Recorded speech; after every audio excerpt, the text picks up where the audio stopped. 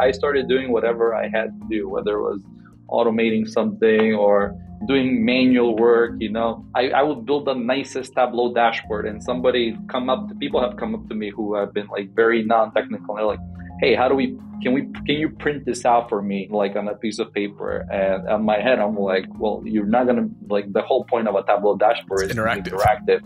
Yeah, exactly. But I just remember that about painting. So I was like, here you go, brother. Like, I'll print it out like in every single tab. Laminate it. I'll print it out separately for you or lay it out on the table. And it worked, because when you solve people's problems, they see it, they appreciate it. You don't come out as a cocky, like, technical person. But it led to me being promoted first time within like 9 months. And afterwards I got promoted again, and I got promoted again.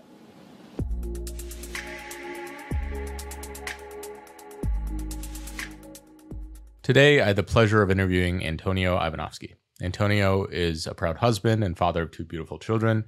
He's also a senior data analyst at Google, where he helps protect Google's ad ecosystem from invalid traffic.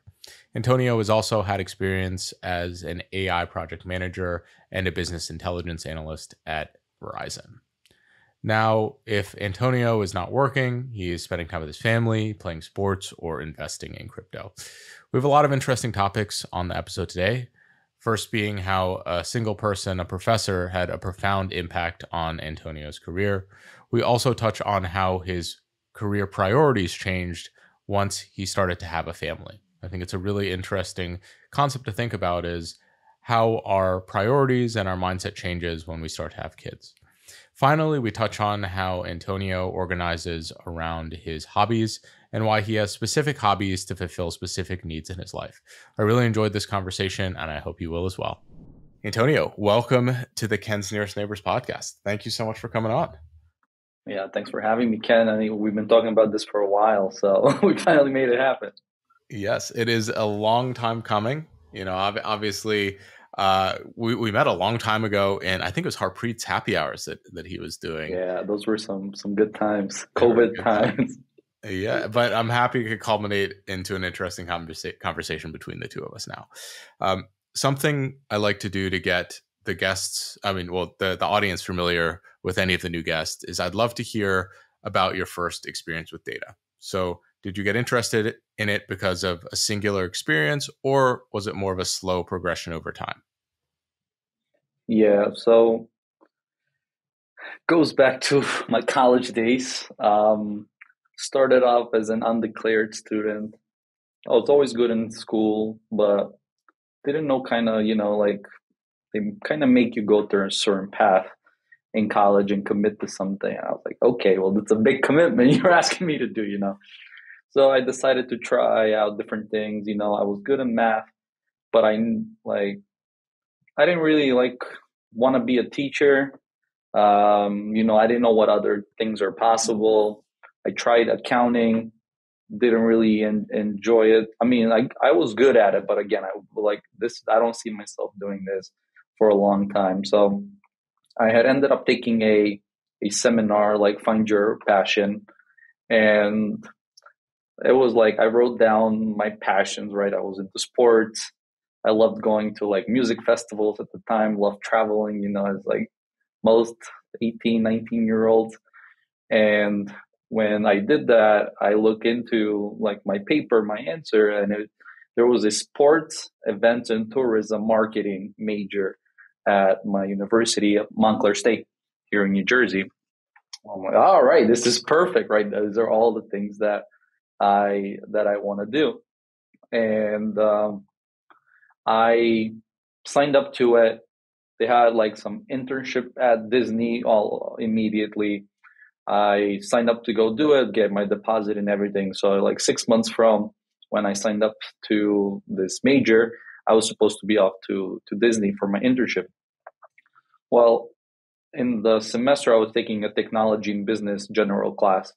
And there was a Professor Mamunov. I mean, that guy just changed the trajectory of my life, who was teaching a general class. And in it, he wanted to introduce us to SQL. I had skipped some classes just to travel, and he had given us a SQL assignment. So I had no idea what that was. I just Googled it, like figured it out online. And when I went back to class, he calls me into his office. He's like, all right, who did you copy from? I was like, what do you mean, who did I copy from? No one. He's like, well, not only are you the only one, well, there's only two people in the whole class who got an A. You're the only one who got 100. And he's like, you missed my last two classes for this. I was like, I don't know, man. I'm like, I didn't copy anyone. It didn't seem too bad. I just Googled it. And he's like, well, what's your major? And he's like very direct, like straight up Russian guy, stereotypical. He's very successful. So he's like, what's your major? I'm like, sports events and tourism. I'm telling him about how I'm excited to go to Disney for my internship. And he's like, well, what's your internship? And then I'm like, well, I'm going to be working at a cafe, like weighing tables and stuff. And he just looked at me. How much are you getting paid? At the time, it was probably like $7.25 an hour or something. And he's like, sit down next to me. He opens up Indeed on the side. He types in the word analytics, goes on the side. He's like, what's the minimum salary there so you can filter by? I'm like, $60,000. So we do the math, and it's whatever between $20 and $30 an hour. I think it was around like $30 an hour. And he's like, okay. He's like, here, I want to tell you, you're good at this.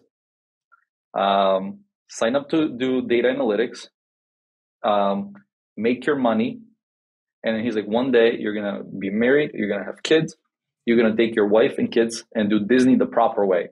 So instead of slaving away working at Disney for $7 an hour, just make your money in analytics, go, and you're going to take your family one day there.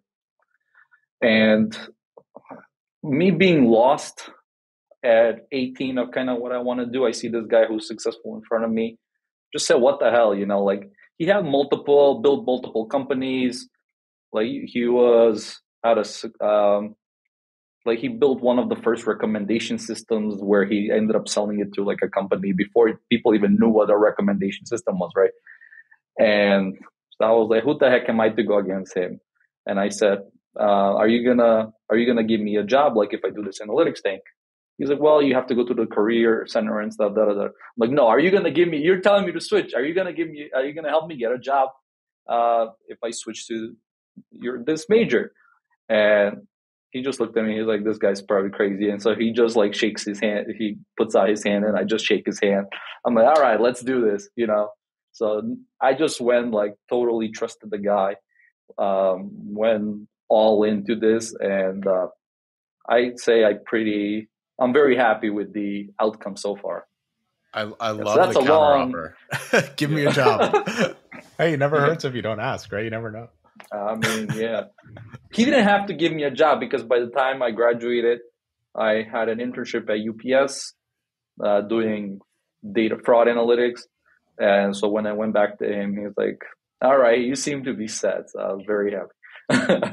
That's amazing. Well, something I think a lot of people don't realize when they're pursuing a passion like you almost did with the Disney internship and the entertainment and tourism is that the work in that job isn't necessarily what the field is.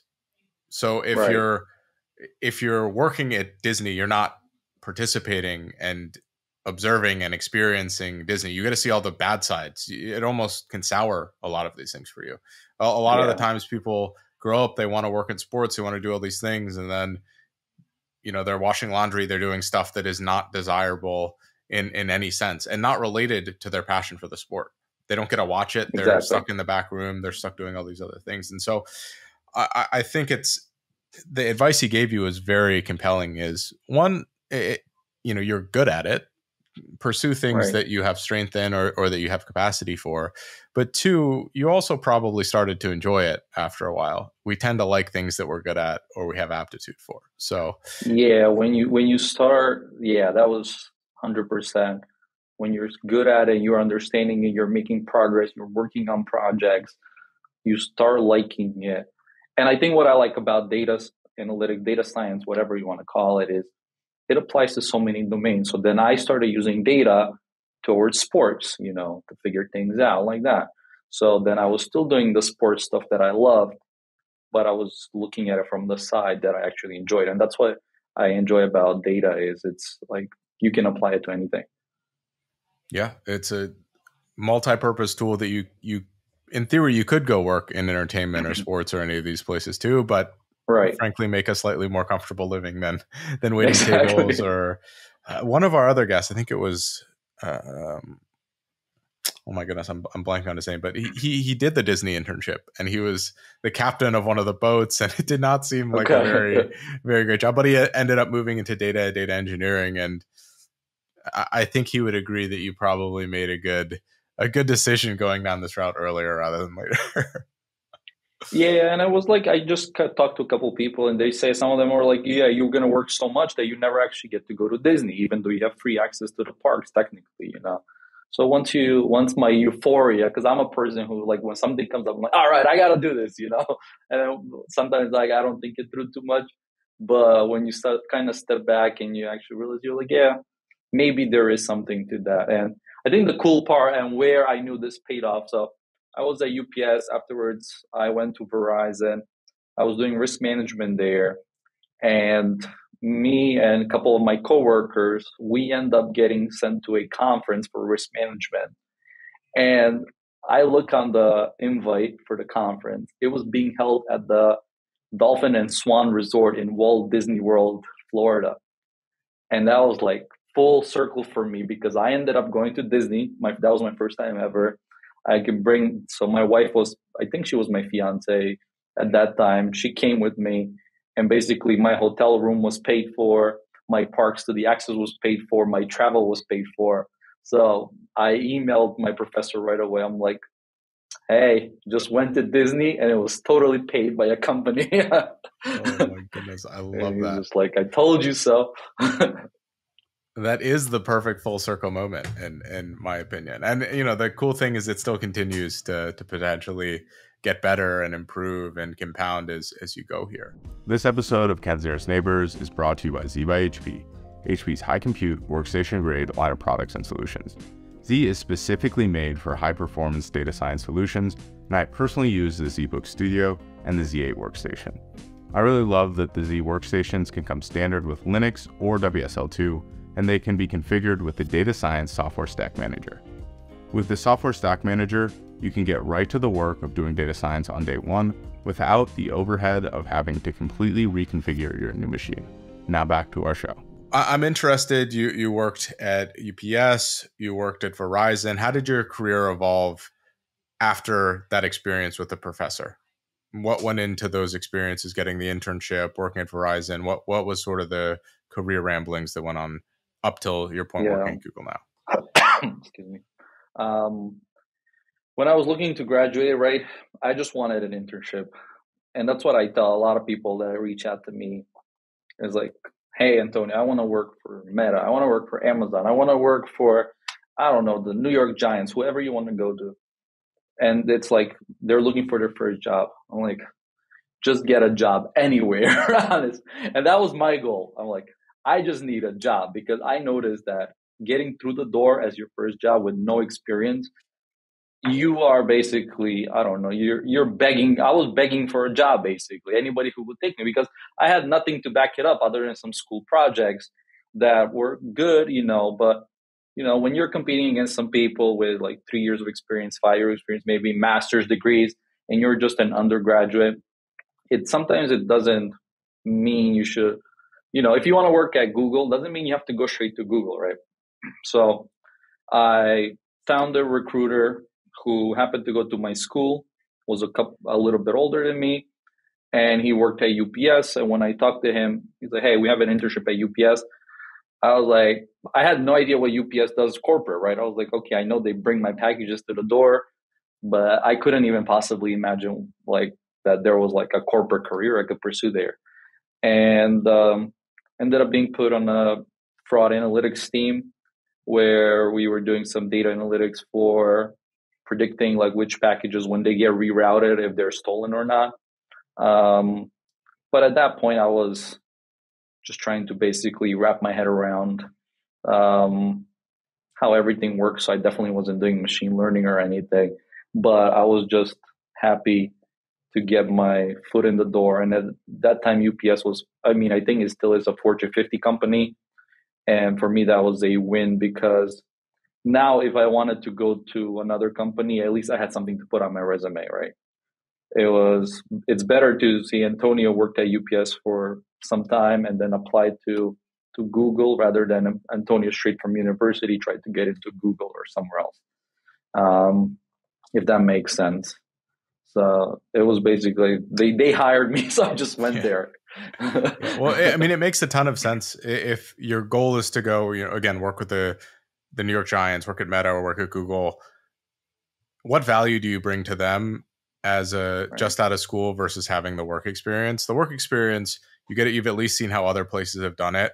Some of these organizations can benefit from the best practices you've learned at other places, or you're working with them and, let's say, the UPS is a client of Google, and you can Right. start to you have inside knowledge about how they work to be able to serve their accounts better or whatever it might be. There's these connections and added value that you get from working that you simply cannot have access to as a student. And just getting some hooks in, being able to build either skills or specific knowledge is unbelievably useful in anything that we do, just whether it's our career or our hobbies, whatever it might be. Yeah, I mean, when I was just in school, I remember doing some SQL and it would be like 10 records and you're doing your little joins and stuff and you're like, oh, okay, this is not bad. And then when I went to UPS and they pull out a database and there's like thousands of tables and stuff and like just the different schema names and everything is an acronym. And I mean, honestly, it took me because I told them on my interview I know SQL because that's what I was taught at university. And then when I went there, I didn't even know how to find the table I was looking for. It was I think SQL Server. I had never used it to that point. I didn't even know there were so many different kinds of SQL software, right? And you're just like, like, okay, I guess I don't know anything. Like, teach me what I need to know. So the first couple months was definitely like, how do I just access these tables? And that is, I now I know it's totally okay. I think that served me to ask questions. Don't be afraid to look like a fool, right? Like if you try to be smart and like, oh, I know everything, I think you're gonna suffer. So I was never afraid to ask questions, and I think that's definitely kind of just got the feel for it and definitely made me feel more comfortable being a professional, right? Yeah. Well, Just a I piece of paper remember. of a degree. Yeah. Yeah. The piece of paper of the degree. I remember the first big shock that I had when I came into a real data science job is I wrote a SQL query, and it was in an actual company database that has dramatically more records than I'd ever experienced Yeah. before. And I assume I can't remember the exact details, but I think I used a bunch of subqueries, and it made the Yeah. what I wrote unbelievably inefficient. It took like 12 hours to run. And from that, I determined, oh my goodness, there's efficiency things that I have to consider. That's not something you ever considered at school. You're just thinking about Right. how do I get this to run? And on this database with 1,000 rows, it worked fine. But when I'm looking at 2 million rows, it's not going to perform in the same way. And if I want Right. this to be useful in my work at all, I have to think about the efficiency of the query and look at the like the oh my goodness, what do they call it? The OLog OVAN or Oh yeah. I mean, blanking on what they're called, but the amount of time or that it takes to run some of these things, yeah. or the efficiency of some of the algorithms or approaches. And it's hard. I mean, I'm not blaming the professor, right? It's hard to put that kind of stuff into actual curriculum. But definitely somebody should have set the expectations. Yeah. Well, that's also the thing that I think about a lot is what is the responsibility of the schools, of the education. If you're taking students who know nothing, are you really responsible for giving them the nuance that they may or may not use? It would help some students, but it might completely alienate some of the other students that are just only barely understanding the concepts. And that's probably a fundamental failing of how education is structured now, is that we put this one size fit all approach onto students and say, hey, you're all learning at the same speed. You all have to do the exact same thing. And the people that are most ahead, probably how you were in your SQL class, they get hurt because the class isn't moving fast enough to keep them stimulated. And then the people on the other end are just completely left behind, and they feel stupid and don't feel like they can do it. And they lose out on a lot of the potential learning. And so there's probably a better way to do it, but I don't think most university settings or traditional classes, not necessarily to their fault, can't structure it in a super effective way. I mean, once AI starts teaching all of us and it can tailor the curriculum to every single individual, I think that's the only way to solve it. Because I mean, like the professor, I don't know, sometimes even there's like 100 students, for you to tailor each curriculum to every single student, you're gonna have to be working 24/7. It's like trying to figure out everybody's style. And in university you have like 3 months. You have 3 months with a person and you probably never see them again. So definitely, like some professors, like by the end of the semester, don't even know your name yet, let alone like your learning style. So the one thing though I think coming out was very different was, and I think they tried to bring students in with the programs and stuff, but I thought that everything I was going to be doing was this cool machine learning, because everything there was machine learning, and like predicting, like even the first one, Titanic, if you're going to survive or not. It's like, like cool stuff. And I remember going into work and I'm like, all right, I'm a machine learning, I know the algorithms, I know how to set it up. And the director had asked of me something with like in some Excel database, and me just that's like kind of what I studied. So I'm doing like machine learning on, let's say, I don't know, like 300-400 records, maybe even less. And it takes me a week to build this algorithm, put it out. And I go to him and he's like, where have you been? I'm like, well, I was building a model. He's like, for what? You could have just done like a simple aggregation in Excel. In a table. You didn't even need SQL for that. You could have literally just done a pivot table. And he's like, I just went and did it myself, but I didn't want to say anything to you. I was like, he's like, I didn't even bother. I thought you forgot or something. And that was kind of the moment where I was like, all right, like these people here don't care about machine learning. They don't care about AI. They don't care about anything. What they care about is bringing value to the company. So whether you did it in Excel, whether you did it in SQL, whether you did the most advanced AI system, as long as you solve the problem, that is all that matters. And I think that's that moment that switched me from like this naive student who I believed I was going to be a big shot doing machine learning and data to just bring value. And I ended up with just that. I mean, there was one person older and he's like, dude, he's like, if you want to succeed, if they ask you to pick up if they want this like wall to be purple, just pick up a brush and start painting. Don't tell them about your degree or your SQL. Just pick up a brush and start painting the wall,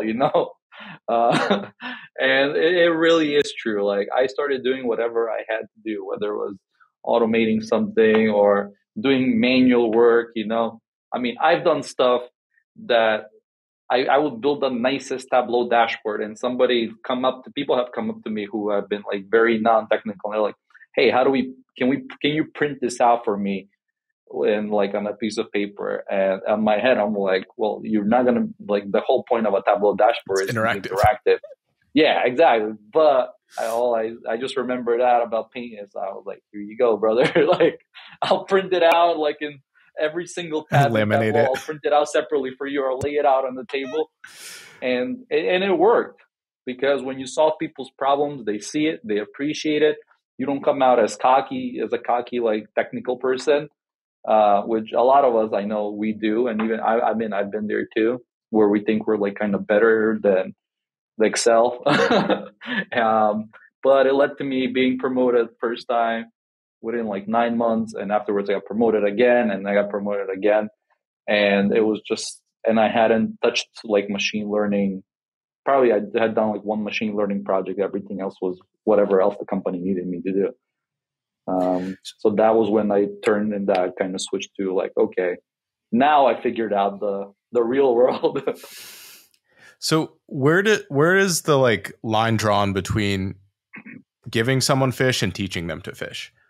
Because to me, I think what I agree 100%, where you want to create value, you want to be able to build these things, but inherently sometimes longer term value is created when they're starting to use dashboards correctly, or once they have the insight about, oh, this is how analytics could be used and how valuable it could be.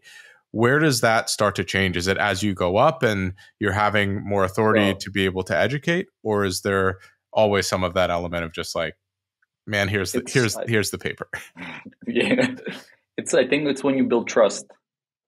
When you start as a new analyst, like if people don't know you, right, you just come in, and I mean, it's still there. I think it will be there, especially with AI as well, getting more advanced.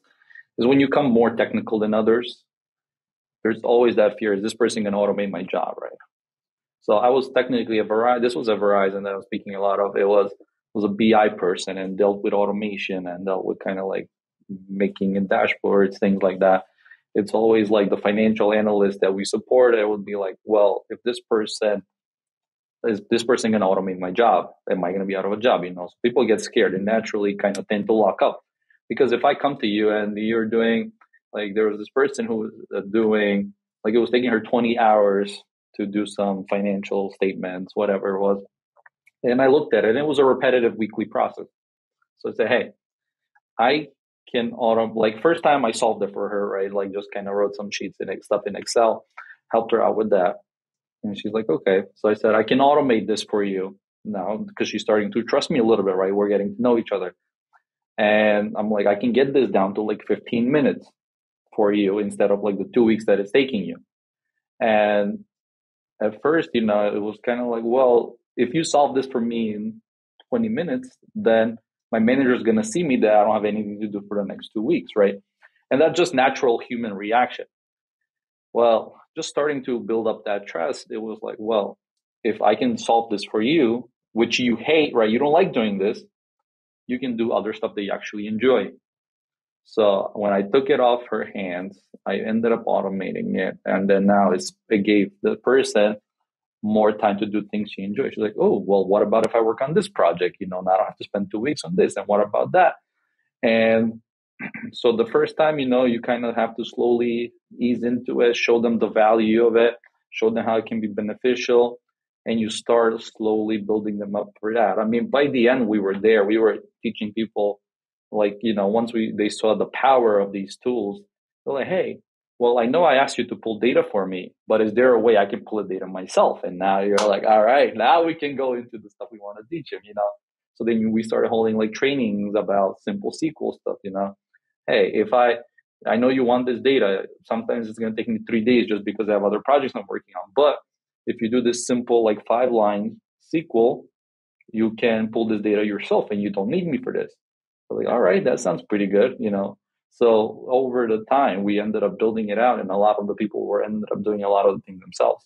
And then we were there just for like the more complex issues that existed.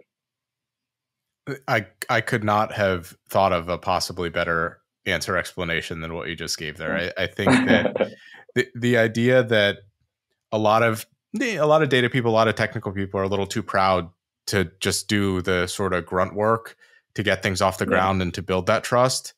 They're missing out on real adoption and people genuinely being interested in what they're doing, because it seems like magic.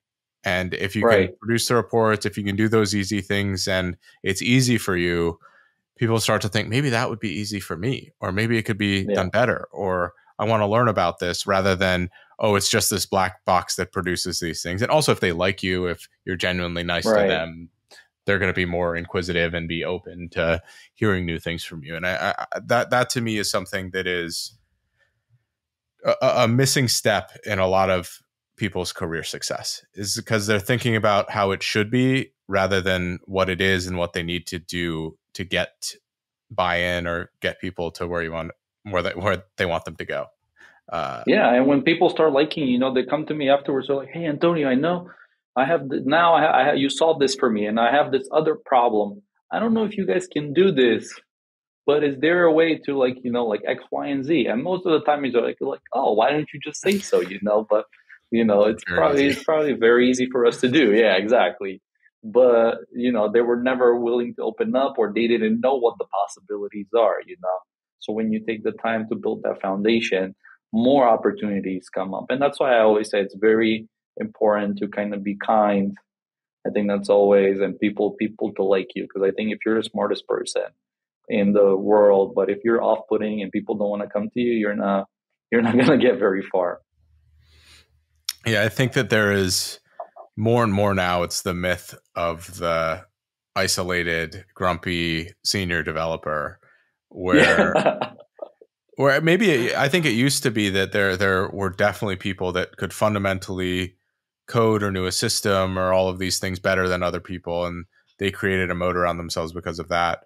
But now, in a world where most companies have dramatically better documentation, where most companies are evolving in terms of the tools they use, the resources that are out there, Stack Overflow, ChatGPT, any of these Right. types of things, the moat that these individual people have is getting dramatically, is drying up effectively, Right. because the knowledge moat is shrinking. Whereas, for better or for worse, the interpersonal skills and the community aspect is becoming more relevant. That's a very weird singular use case where AI is actually making us have to be more human. Oh yeah. Hey. So tell me a little bit about the transition into Google. What was that experience like? What prompted a move like that in your career? Sure. Yeah. So I was started my career as kind of doing the data analysis, like person, BI, and then I wanted to go into a little bit, try into product management, because I was seeing when I was the analyst, I can do the work, but it was somebody else dictating to me, kind of from higher up management, dictating to me what should be worked on, and they had the direction of the project.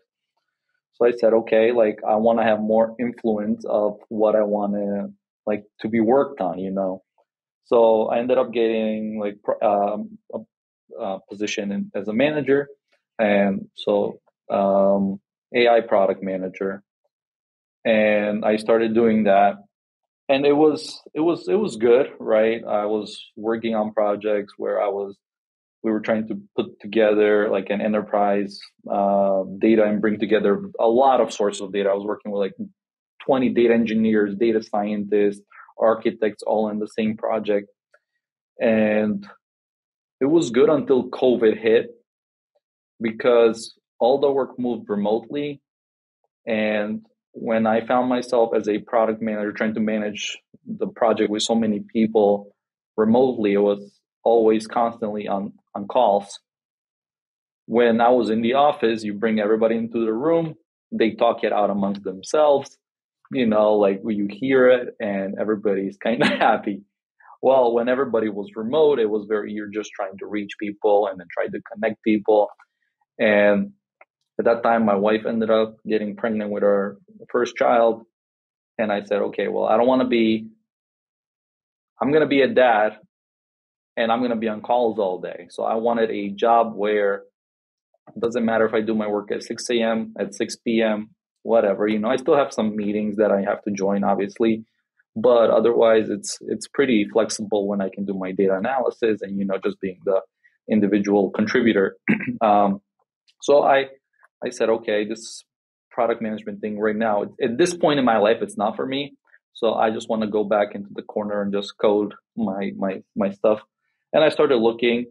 Um, I wasn't trying to necessarily get into Google. Google, you have like 3 times you can apply in a month to 3 positions. So I just would always do my standard 3 applications, month after month, never expected anything, never got anything back in return. And then within 1 week, when I applied, Google ended up reaching out to me like based on my application. And at the same time, a recruiter had also found me through LinkedIn because I was very active on LinkedIn. So within a week, I ended up getting 2 Google interviews with 2 different departments. And honestly, to this day, I don't know which one I got, just because it's all a blur. So I don't know if the recruiter that reached out to me for this position or is the one I applied to. but I ended up switching to Google because it was, well, yeah, it was going back down to like senior data analyst. And at that time, I was remote for 2 years. Um, 40% pay increase plus all the bonuses and stuff. So I was like, all right, let's do this. I think I wasn't concerned. A lot of people were like, well, why would you step down from being like manager to like analyst? I was like, well, if you're looking at it from a position, maybe it's stepping down, but when you're looking from a salary, it's stepping a lot up. So I definitely didn't care about that. Like, you just give me more money. If you want to call me like a data analytics intern, I wouldn't really care. You're just giving me more money. You can call me whatever you want. Yeah. Well, Yeah. we talked a little bit offline about how the stages of life that you're in can really dictate what type of career you're interested in. And I would Right. imagine things changed when you had your first child. Can you talk a little bit about maybe what you were looking for before that, even, when it was just you and your wife, or even just you and you were single, versus what you look for when you have a family? Because Yeah. those life changes can really have a massive impact on the career changes that we approach as well. Oh yeah. So I mean, me and my wife then, let's say girlfriend, fiance, we were living together. They say like, what is it? Dual income, no No kids. kids. Yeah. Dinks. Yeah. So it's like the life. Both making bank, you don't have responsibilities, and we're like, if you get a job, they ask me to, like, you used to wait for them to ask you to travel. Like when Verizon would say, go to Georgia, I was like calling my wife, like, honey, they say I can travel. I got this nice hotel room. On the weekend you're gonna come, we're gonna chill. Like we went to Florida, and then she got sent to Florida for her job, and it was like every time we got called, it was like a free trip. Like it doesn't matter when they called you, if they told you, it's like you were happy. And that was kind of what the mental game of it is. Right now, if I'm not supposed to go into the office and I live like an hour away, and they say, "Hey, Antonio, you need to come to the office today," it's like, "Hey, honey, like they need me to go to the office for one day." Like, so that person, as soon as I held my son, it was just like the switch flipped. All of a sudden, it was like totally end of the spectrum where I didn't want to travel. I didn't want to have to work past 5 o'clock. I mean, when I say that, like every once in a while, right? If you have a project you need to finish up, obviously I'm not really, oh, I can't do this, but I didn't want it to be a daily thing. So I started looking for where's the work-life balance good, which Google has. I mean, I think it's a misconception. Like when you go to these big companies, you're not going to have a life. I mean, do your research, but basically when I read, Google had the work-life balance. I didn't have too many meetings, which again, like I knew that I was gonna probably need it, like in the middle of my working day, like, hey, the baby's out of control, like come help. So I wanted to have that option too. So it definitely, I think, changes the way I've looked at my career. And even from a bigger things, I mean, I've had like I'm into crypto. I like AI and stuff, and I constantly have ideas about how I could make a product, or I could do consulting, right? I charge money for people, but I always go back to it. How's this going to affect my family, right? Like, I don't want to work till 5 at Google and then afterwards go in, even though it's extra money, like no money can be exchanged for being there with my family. Um, so definitely, it's sometimes it's hard, because you could potentially be leaving a lot of money on the table, but I think you have to set a limit for yourself and just say like, I'm not doing this. Unless, I mean, if somebody offers you, like $1 million to do a speech somewhere, which I mean, definitely hasn't happened to me, but if somebody does, like, you can make an exception. But for me, like if somebody was to offer me like a $50,000 raise, or right now to go to another job where I would have to travel for it, I definitely wouldn't do it. I think it seems like that's something that really one of the biggest things that changes, like your value of money versus time Yeah. versus quality time. And the amount of money that it takes for you to sacrifice quality time is dramatically higher once you have a family versus when you're on your own or when you're in that dink situation. And that's something eventually I'm excited about experiencing. In the short term, I am I'll have to figure out my own stuff. But Yeah. Well, when you give up something, right? I don't like right now. I'm happy where position I'm at, right? I just want to do my job, go home. I don't have the same ambitions I had, like climb the ladder very fast. And like you said, everything has its time and place. Because okay, my kids are right now 2 and like 7 months, and they're home. Um, in a couple of years, my son is going to start school, and let's say my daughter, let's say in 4 years. Well, once these kids are in school and they're gone from at least 9 to 3, maybe even longer, then you still could start pursuing more things, right? You can pursue more opportunities. So I'm not viewing my career pause, like my career ambitions, as, oh, that's it, it's over.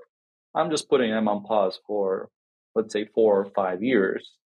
And then I can still do the stuff that I want to do. Right. It doesn't have to be one or the other. Right. Just because you're pausing now doesn't mean like, all right, my life is over. Right. I'm totally giving up on this, because one day my kids are going to have friends. They're going to want to do their own thing. And then, then I can start resuming the things that I wanted to do. yeah.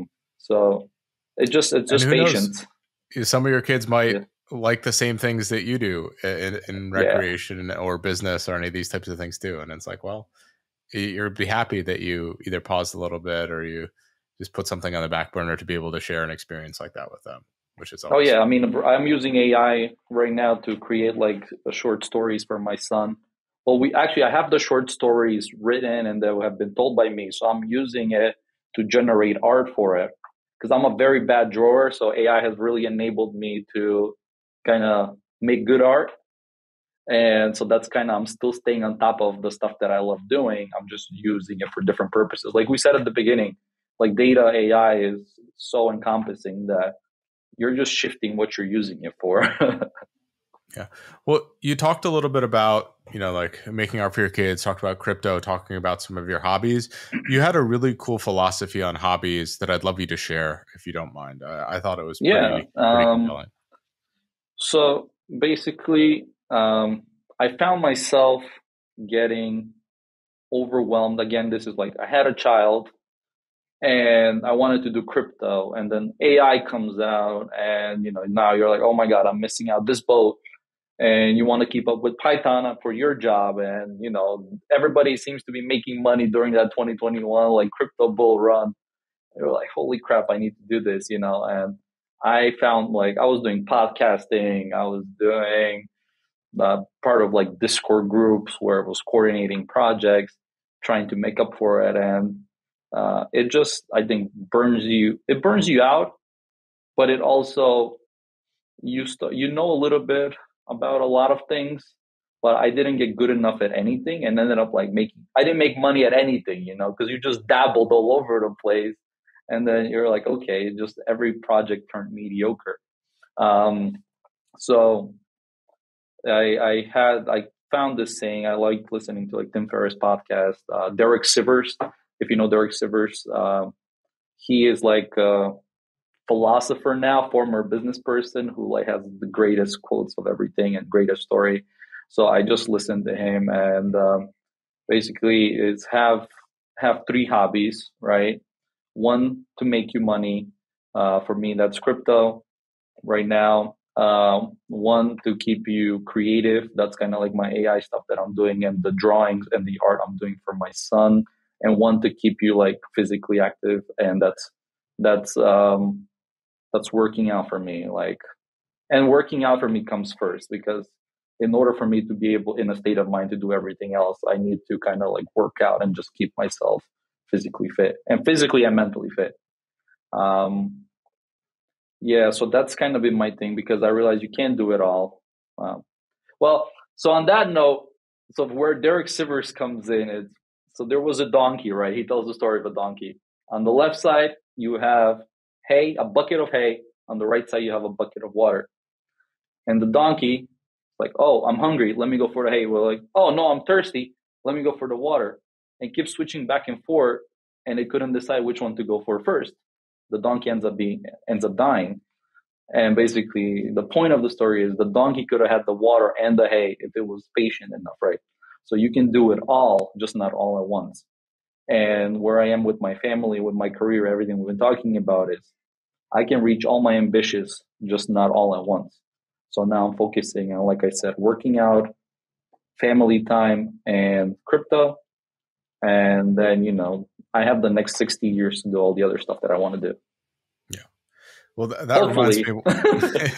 That reminds me of one of my favorite books, which is called The One Thing, and that was a huge paradigm shift for me. Is that essentially, just like computers, right? Parallelization, unless you're using different cores, is kind of a myth, right? We're just stacking things over and over again on the same core, and they're processing it sort of like in batches, rather than just like focusing on one thing or truly parallelizing. Like humans are terrible at multitasking.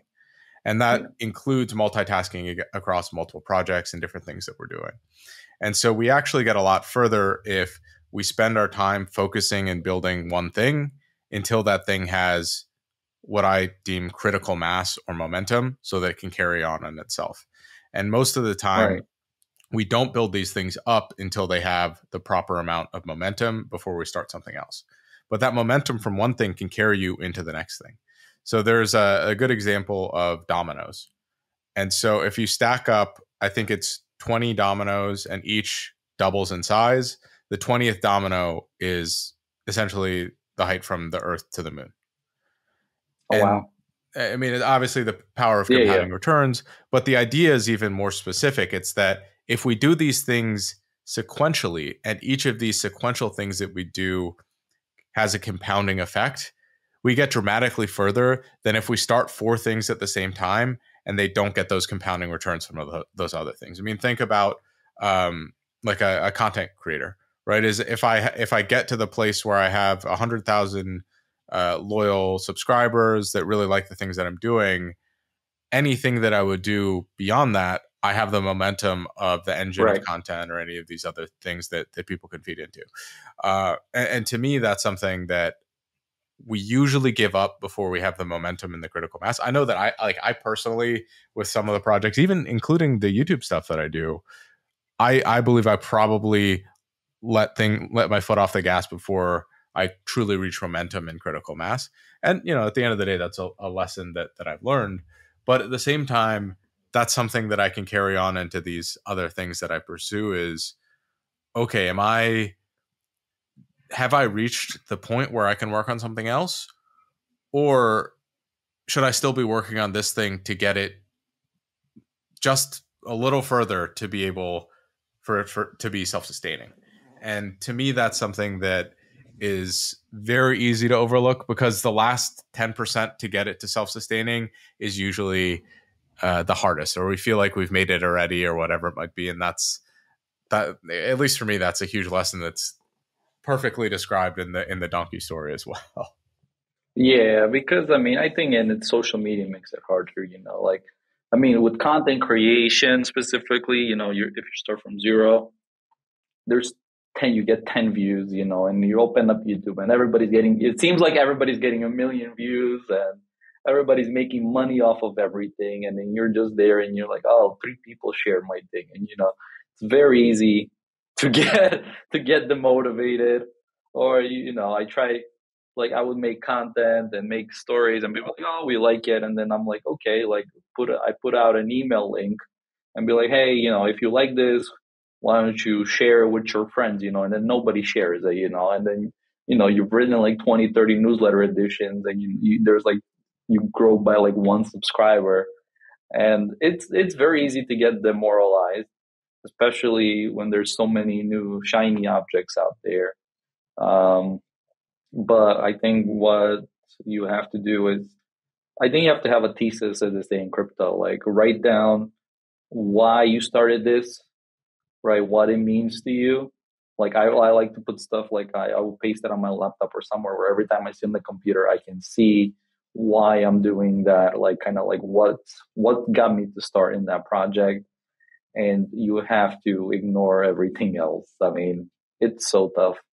It's so tough. I mean, especially now, even like with content creation, with crypto, with me is I have my project I've invested in, and every time I open up Twitter, there's a new shiny thing that's gonna 100x. And based on the best things I've met, the best traders I've met is sometimes it's just sit on your hands and do nothing. Those are the most successful people. Like just stick to what you know and just let it happen, man. Just let, like you say, let compound interest do the work for you. Because if you're starting always from scratch, then compound interest is not working for you at all, and you're not gonna in the long term you're actually losing.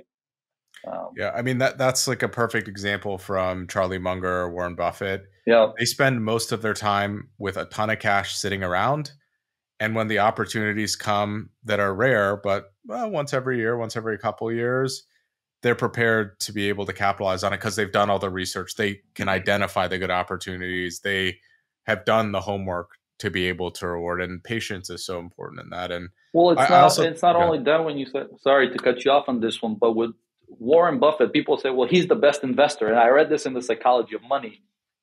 He goes, Warren Buffett, when you say he's the best investor, it's not because he made the most returns year over year, right?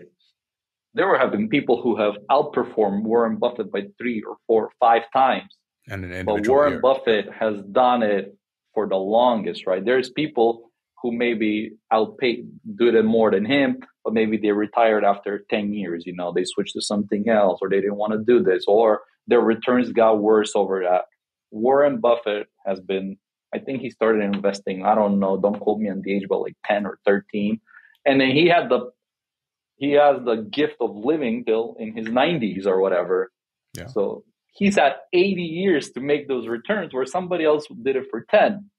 And that's kind of what pushes me with everything that I do. I'm like, I'm looking at everything, trying to, I'm like, I have 70, 80 years. If I can just stay in the game, you're going to be better than 99.9% of the people, because most people are going to quit. Like you said, what is that? Or like 70% of podcasts never make it past like episode 1 or episode 5, whatever that is. It's like very low numbers.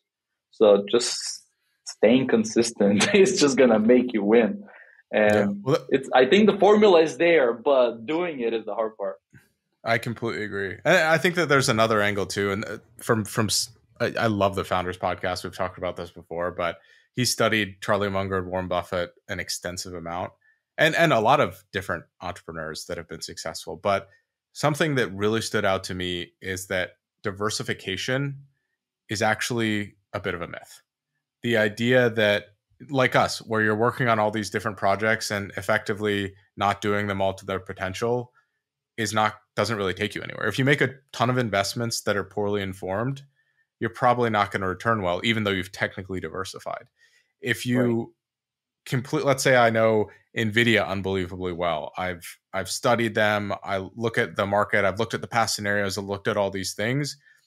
If I were to invest only in them, like where I'd done all my due diligence and all my homework, that would be a good investment. I'm not saying this is an investment. I'm not saying this is good investment advice, but that would arguably be better for me in the long term because I have unique knowledge about that other people don't. If I spend all of my time focusing on YouTube or any of these types of things and I'm truly focusing on mastering that craft, I'm probably going to make more returns on that than if I worked across 4 or 5 different social media platforms, because I wouldn't have mastery over all of them. Like what separates people and ideas and companies is that you've mastered the domain, or you've gone and done things that other people were not willing to do. You've created this moat, and that moat comes from like disciplined pursuit of craft, or from building something out, or from doing things or having ideas that other people don't have, and sticking to it like singularly. I think Andrew Carnegie said,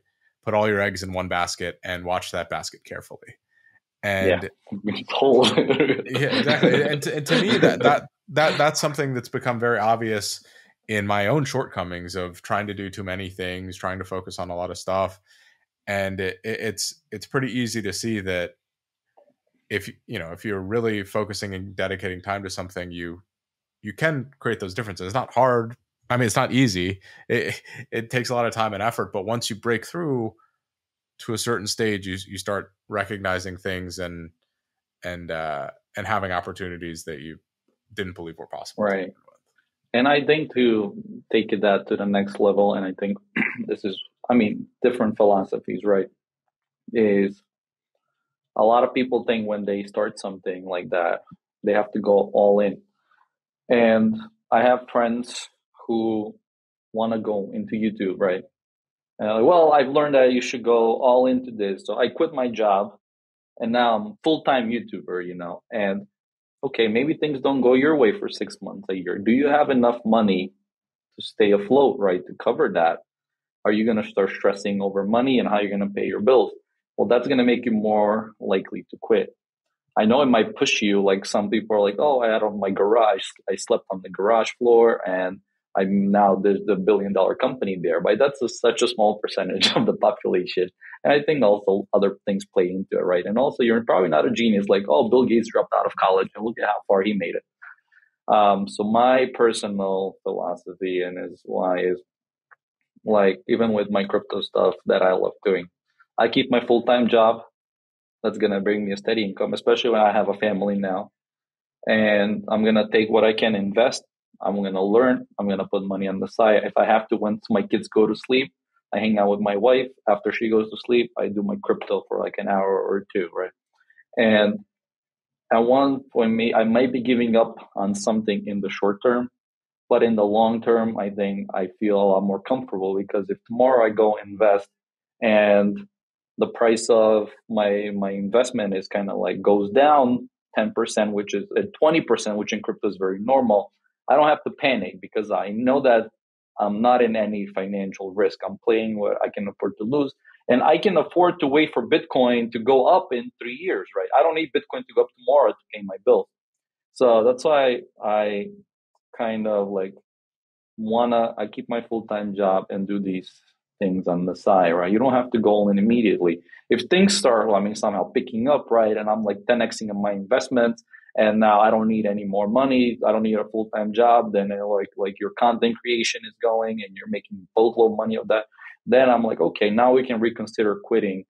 But until then, I like to kind of take the more secure route and do it as a side thing initially and then see what it can build up to, because then I can stay in the game longer if things don't go my way, like I'm not gonna panic if it takes longer than it, and it always takes longer, if you think you're gonna make it in a month, it's probably gonna be at least a year, so plan accordingly.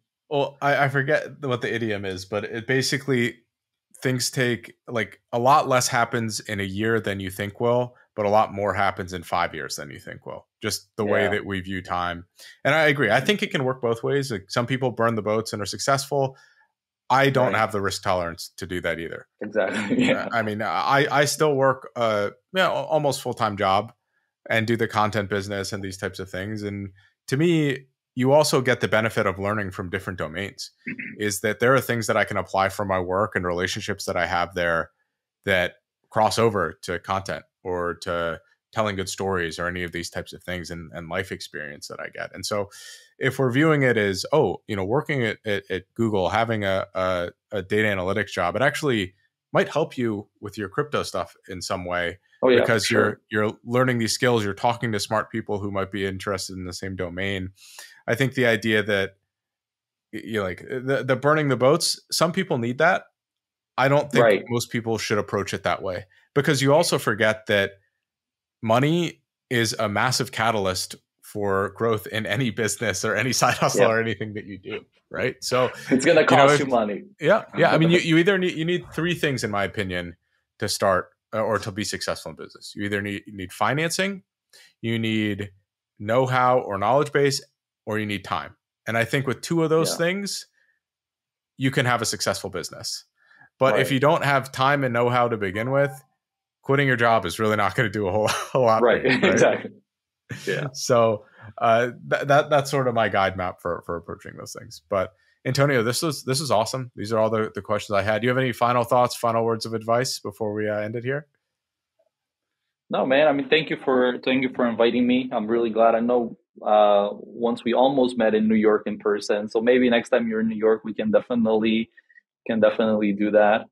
But it was really great talking to you here. Thank you.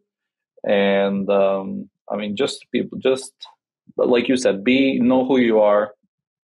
Like self awareness. If I could put on a billboard, as Tim Ferriss says, just be like, just slow down and like take the time to really know who you are, because then you can kind of make decisions, right? Don't follow the crowd that on LinkedIn, YouTube, Twitter, or whatever. Just stay true to yourself.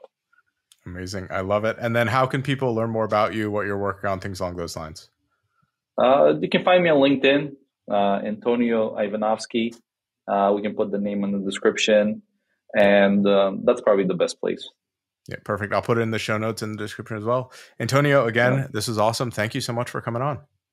Yeah. Thanks again.